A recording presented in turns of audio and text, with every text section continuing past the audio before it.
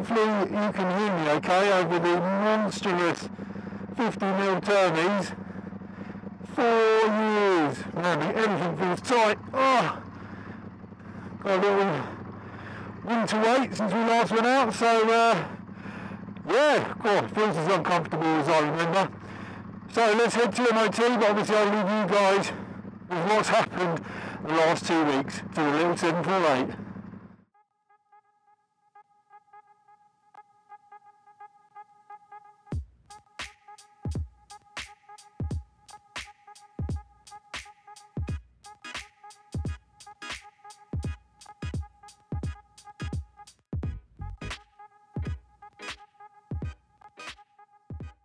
Good afternoon YouTube, and welcome back to episode 5 of Ducati 748 project. So as in the previous video, the old battery had unfortunately wasn't holding suitable voltage, so I have purchased a replacement. Now for those of you that aren't aware, when you buy a new battery, if it's not a lithium, if it's a lead acid like this one here, you do actually need to put the acid in them. So we will do that now and let it all settle and then leave it on charge, so that hopefully we get a good cranking start. And like I said, I was only temporarily using my ALC8 battery just for the test previously. So it is currently around 3 degrees in the garage.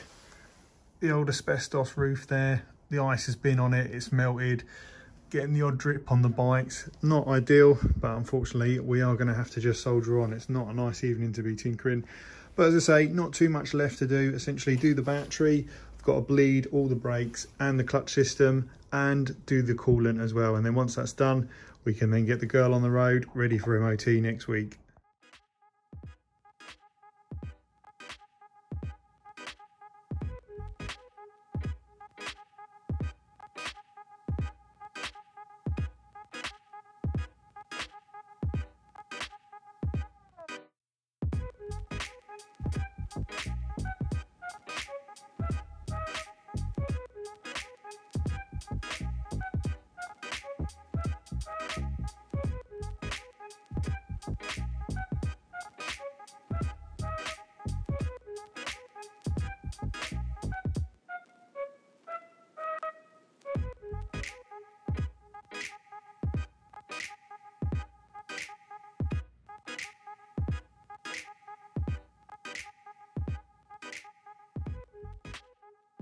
So with all the chambers filled with the battery acid, give the battery a little rock, nothing too wild, you don't want it spilling out. This is just to make sure any air bubbles are worked out. Now if you are struggling to see the level, you can take a torch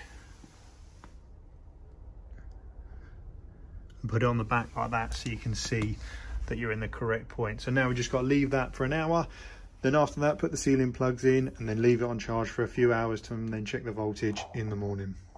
So it's the following evening, again another cold one in the garage, but I've left the battery on charge all evening with my little baby bike C-Tech charger, and it all came back clear.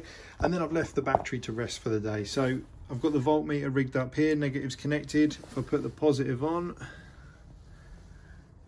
12.75 volts, so that battery is ready to go. And like I say, we'll put that in the bike now, change over the coolant and the brake fluid, and then it'll be on to the MOT.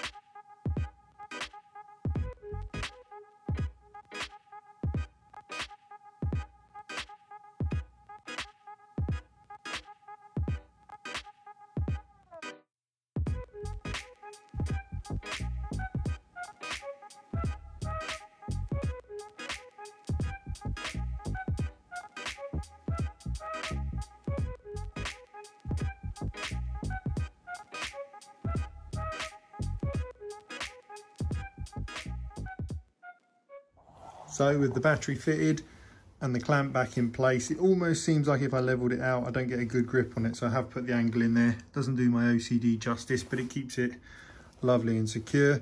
Obviously terminals reconnected with the new nuts and bolts. and then you've just got the battery overflow, runs off down there, so keeps it just out of the way. So the next thing to check, obviously we've confirmed that the voltage is good on the battery.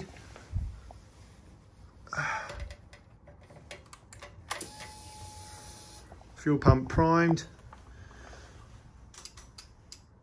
All indicators and lights working. So we are good to go. So brake fluid typically lasts around 2 years, and the reason for that is it attracts moisture. You get moisture in the braking system, you get a spongy brake pad feel. It needs to be changed. So we've got the front brake reservoir up there, clutch reservoir there, obviously front brake calipers, bleed nipple just there, and then on the rear you've got the reservoir and the brake caliper and the bleed nipple on the rear. Now with my last fluid change, it almost looks like it's old in there. It's actually ATE Racing Blue. Unfortunately that's discontinued now, and I've had a quick look around the garage and I haven't actually got any premium brand stuff, but like I say, just to get it to MOT, that'll do absolutely fine. It's going to be better than moisture filled. So start with the front, so I'll just undo the 2 screws on the top of the reservoir and then give the brakes a bleed. I have got an air compressor that with like a vacuum bleed system, but unfortunately the pipe work is all plumbed into the front of the house, so I'm just going to manually bleed it. But because the bike's got no ABS or anything like that, it's not going to take very long at all.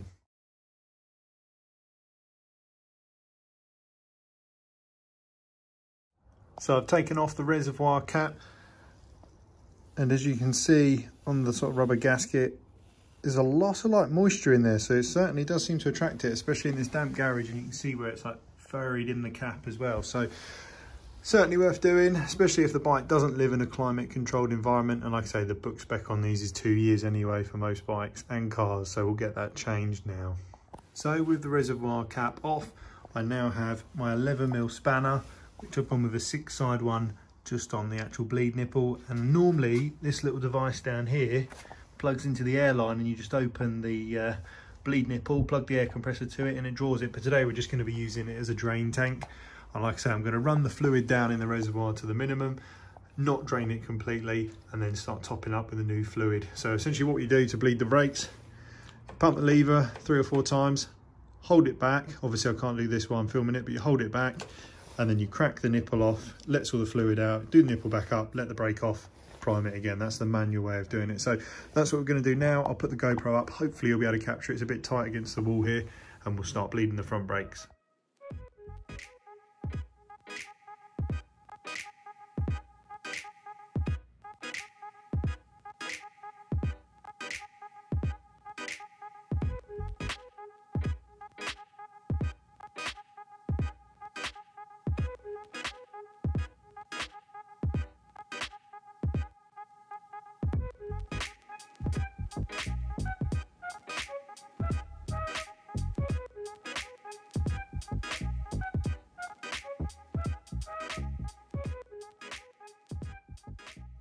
So at this point, we're not too worried about going over the maximum mark. You just need to make sure the fluid doesn't run low in the reservoir, obviously, as you'll pull air back through the system.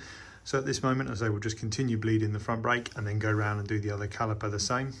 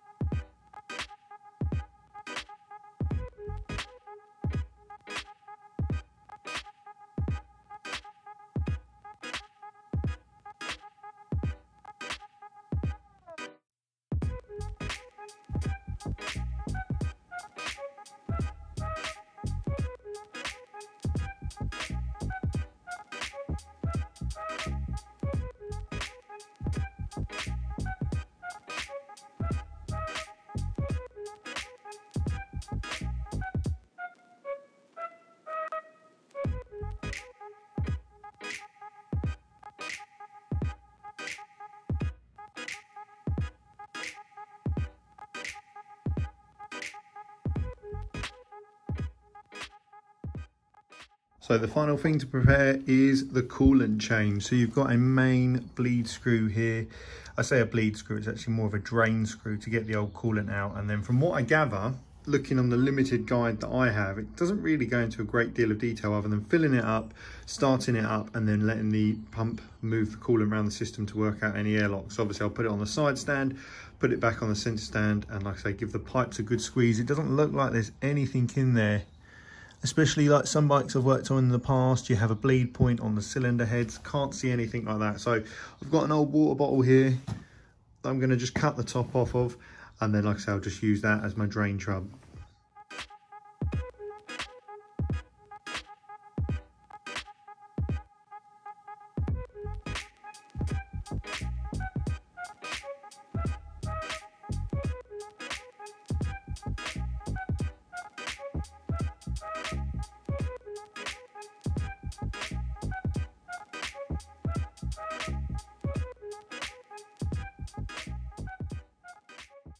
So the next step is then to undo the fuel tank, just the screw at the back there, and then you can then get to the main filling cap there, which I've pushed the tank back. We undo the cap, and then yeah, coolant went everywhere. And half shot out there, and I didn't expect it to come out so quickly. I thought it drained out, but as I say, once that's done, it's now a case of just going to get some fresh water to flush through there, remove all the old coolant, and then put new coolant in there.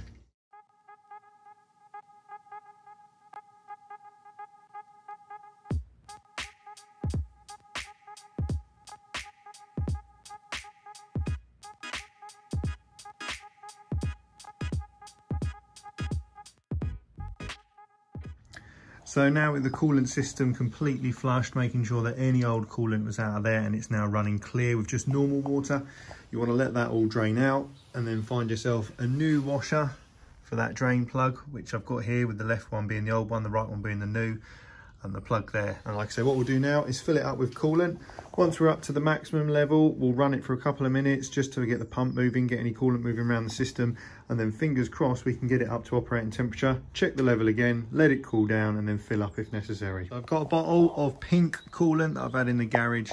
It's probably been in here now, but it's about 2 years ago, but it hasn't been used, and it doesn't have a shelf life providing it's not ran around the system. It's meant to last 5 years. Now, I'm not massively clued up on coolants, but from what I know, you do not mix green or blue with pink. So what I've had to do, as mentioned, is completely flush the system so that there's nothing in there, obviously nothing in there that's green or blue that would mix with the pink. So I'll now begin filling it up with the pink coolant that I've got on the side.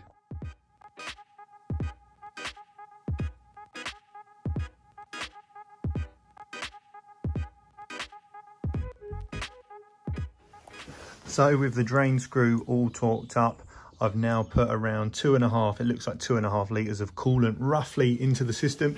The reservoir is showing on the maximum. It's probably quite hard to see without me holding the torch, but because I haven't got any bleed screws on the cylinder head, what I will normally do is just squeeze all the hoses just to try and work any bubbles out. Now the problem you've got is there is obviously a thermostat in there, which is closed at the moment, so you are going to struggle to get all the air out, but this is why you do a quick fire up, try and get it up to a low temperature. You don't want it up to operating temperature because it'll all bubble out of the reserve, but that way hopefully the stat will open enough and pump enough to draw all the air bubbles out of the system, which we'll do now.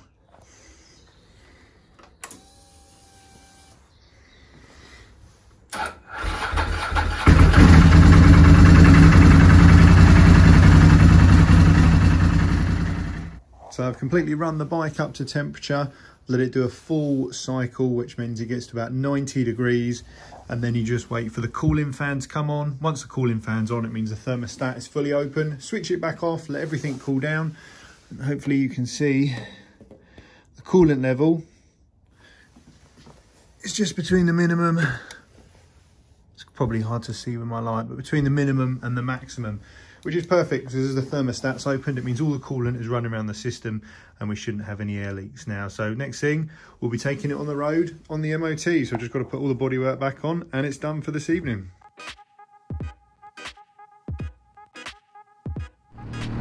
So it is great to be back on the old girl. Stuck behind a little bit of traffic on a bumpy road here, but man, it is a special thing. Even after all this time away, all the other bikes I've ridden, oh man, it still puts a smile on my face. So next time guys, we'll go out for a proper road run in it. If you enjoyed the video, make sure you like and subscribe. Until next time.